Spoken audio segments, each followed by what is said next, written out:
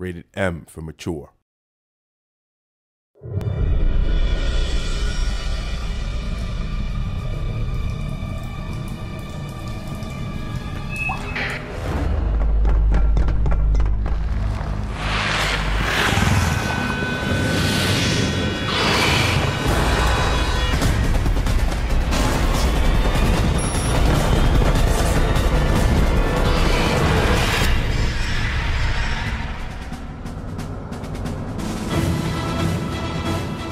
I think the original game was incredibly compelling because you could play all three characters, so you kind of got the story from different perspectives. You got your Marine story, which was fantastic, but also we allowed the player to see the world from the Predator's perspective as well as the Alien's perspective and get a different part of the same story.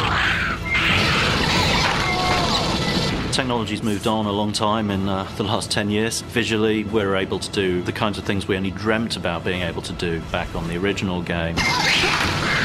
The level of detail in the environments, the lighting effects we can use, the facial animation on the characters, it all goes towards creating a more intense and realistic and compelling experience.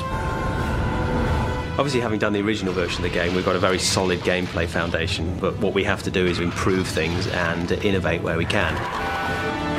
The atmosphere of the original game was obviously a really big part of it. The fear of the dark is a very primal human thing, and that continues through to this one, but we're able to deliver an entirely new level of sophistication with the technology we have available now. Really excitingly, some people are still playing the multiplayer versions of the original game that we did all those years ago. What we tried to do is capture the essence of that in this new game and build on it with the new technology, build on it with the new graphics and the new gameplay. The original game had a whole bunch of game modes in addition to the traditional deathmatch modes, and we've continued that tradition, and hopefully fans of the original game will find their favourite modes very well represented in this one. People ask how long has the game been in development, and it's been something over 2 years now, but in many ways we've been developing it almost since the original game, like 10 years ago, at least the way it gestates in our heads. You know, we've been thinking about creating this game exactly the way we want it to be for a long time now.